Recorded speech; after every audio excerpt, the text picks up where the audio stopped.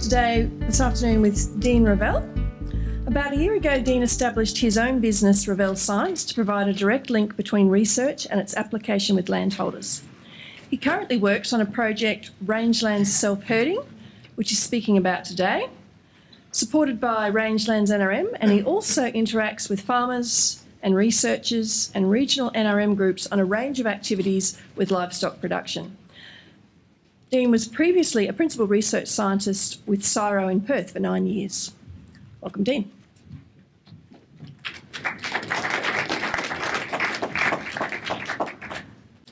Thanks, Robin, and terrific to be here and to be hearing about so many interesting and great opportunities. And I hope I can add to that today, talking to you about rangeland self-herding.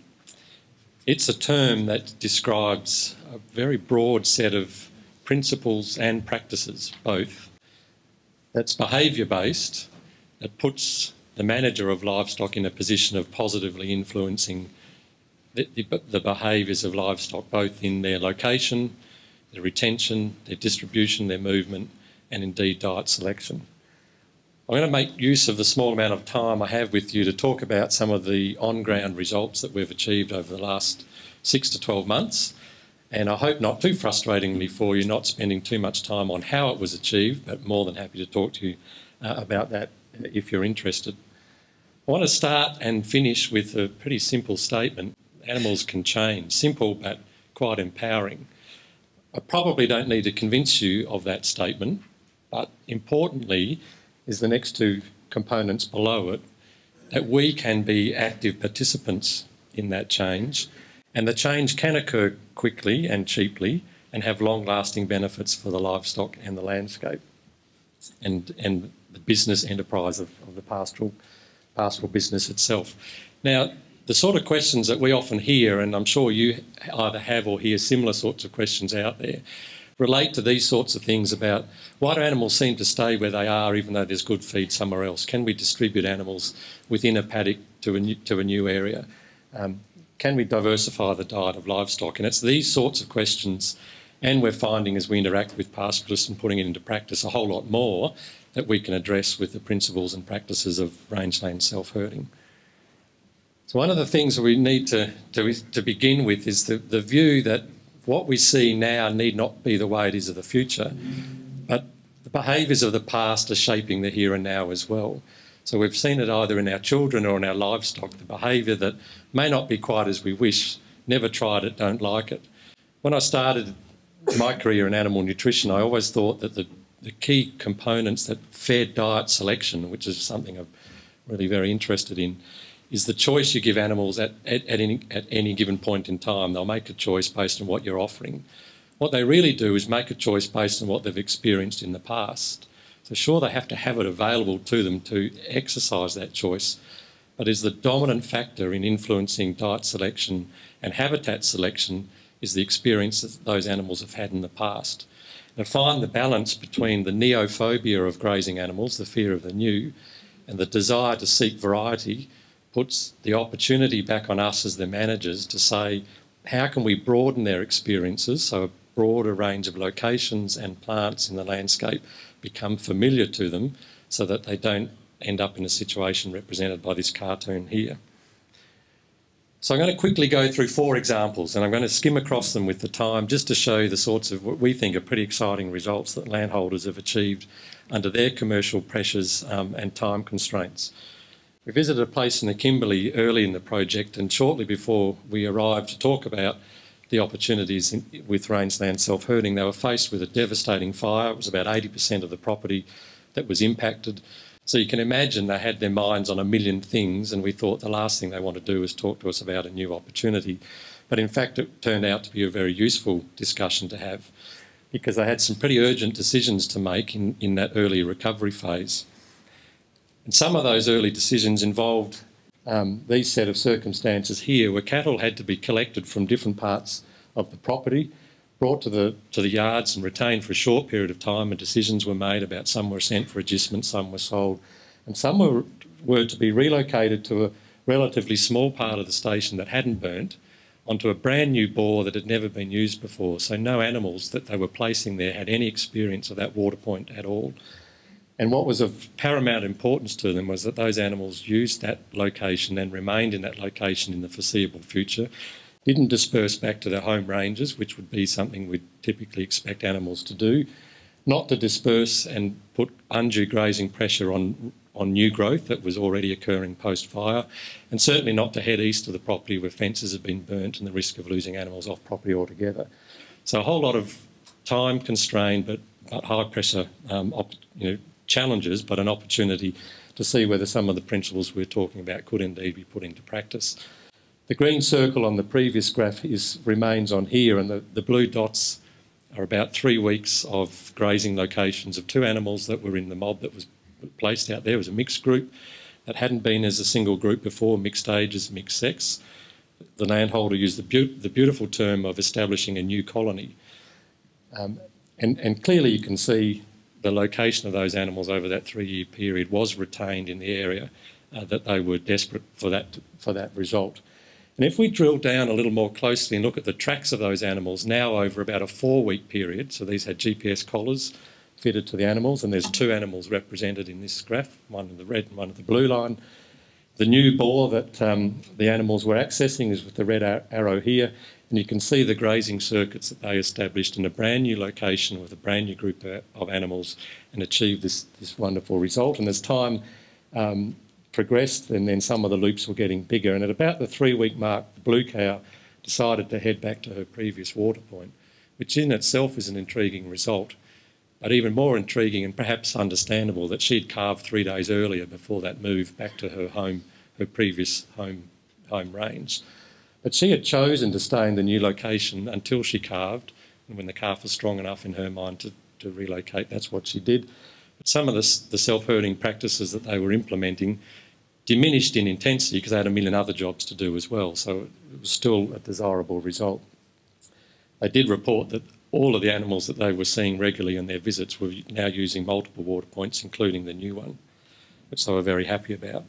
Here's another example further south in the Pilbara in Western Australia, and this particular property has a long, narrow paddock where the river is fenced off, which gives them a huge amount of flexibility in managing the backbone of their property in terms of economic performance and also the landscape health as well. Despite it being quite a narrow paddock, there's the scale of 4 kilometres down in the bottom corner. As you can imagine, there's still patchiness within that. So along the river, it's getting a fair working over from a large number of cattle.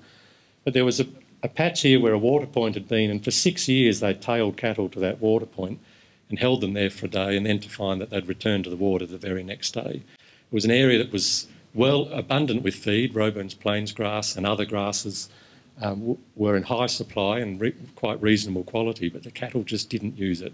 It really was a case of never tried it, don't like it. So they implemented some pretty simple rangeland self-herding practices, and they're represented here in the comparison between the green line, which is the conventional management. They were taken to that water, but the animals returned back to use the river system. Whereas another group of cattle, and this is one animal, again with the GPS tracking collar representing that group, set up a brand new grazing circuit of their own. And the observation from the landholder was the group of cattle that were taken there behaved much more as a group than they had previously. So if we were to say, do cattle graze the river or not, I couldn't say yes they do or no they don't. It depends on our management.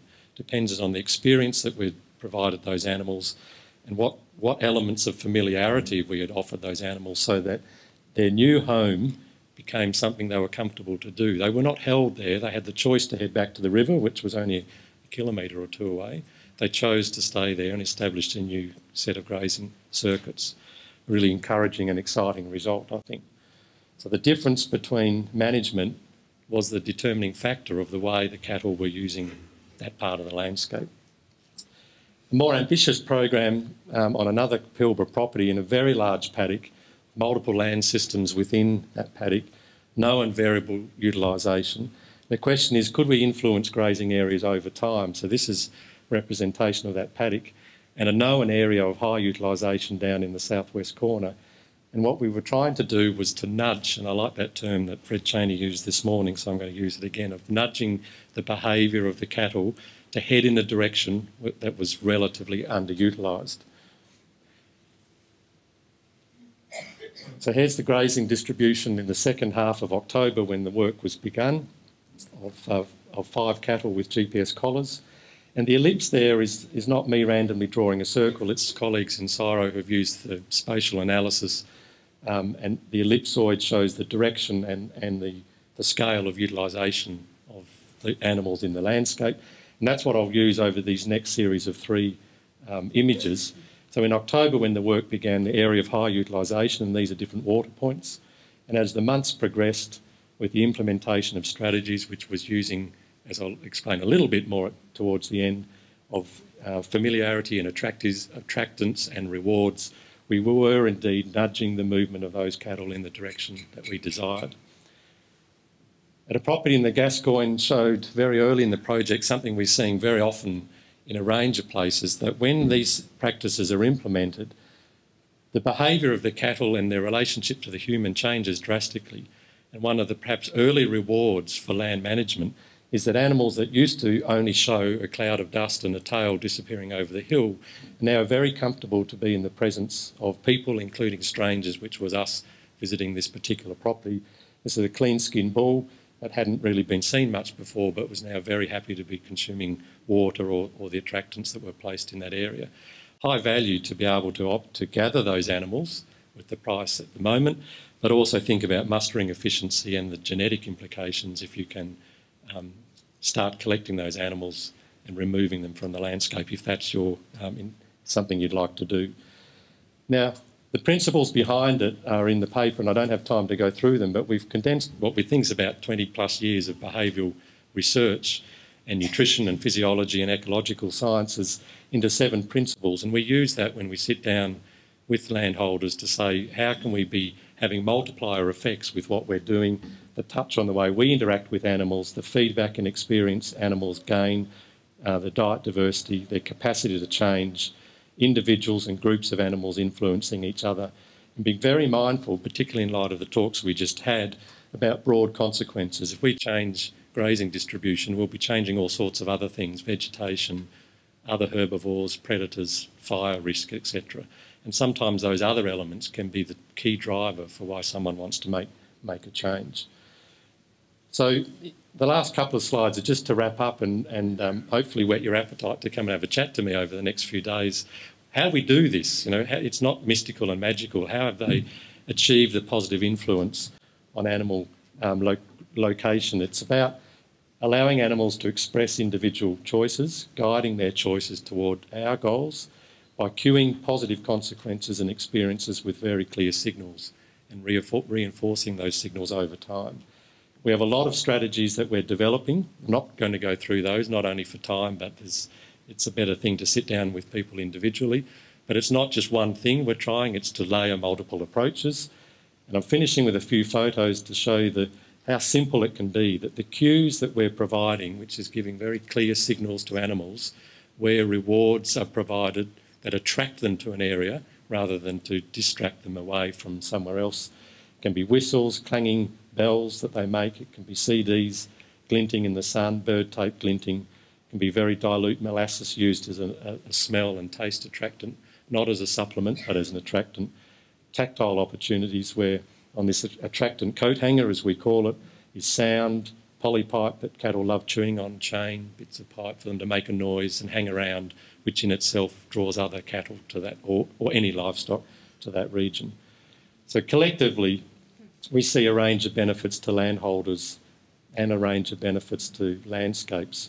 And the more we interact with pastoralists, the more we're being encouraged to see that they want to try these things for a much greater range of reasons than we ever imagined, which puts us back to the opening statement that they can change. We can do it relatively quickly and cheaply, and we're sure it will have long-lasting effects on the business. Thank you.